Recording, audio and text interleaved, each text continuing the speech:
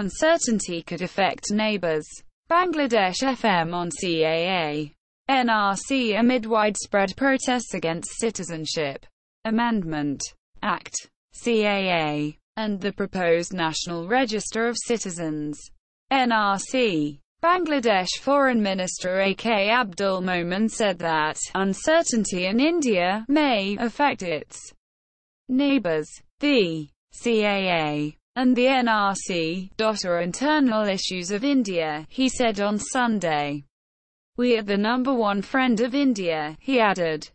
Ethiopia becomes 11th African nation to have a satellite in space. Ethiopia launched its first ever satellite into space successfully on Friday, making it the 11th African country to have a satellite in space. The satellite was designed by Chinese and Ethiopian engineers, and the Chinese government paid about $6 million of the more than $7 million manufacturing costs. The satellite will be used for weather forecasting and crop monitoring.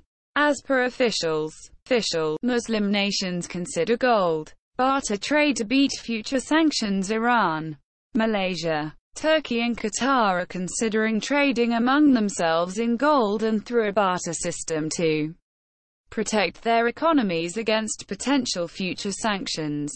Malaysian PM Mahathir Mohamad said at the end of an Islamic summit in Malaysia. Mahathir said it was important for Muslim countries to be self-reliant. He praised Iran and Qatar for withstanding economic embargoes. Factually inaccurate. India on Malaysian PM's remark on CAA after Malaysian PM Mahathir Mohamad criticized Citizenship Amendment Act on sidelines of the Kuala Lumpur summit. India said Mohamad's comment was factually inaccurate. Malaysia should refrain from commenting on India's internal developments, especially without a right understanding of the facts, the External Affairs Ministry added. Mohamad had said, people are dying because of this law. Pak sentences university professor to death for alleged anti-Islamic FB posts. A Pakistani court on Saturday convicted a 33-year-old university professor of blasphemy, sentencing him to death for allegedly spreading anti-Islamic ideas on Facebook.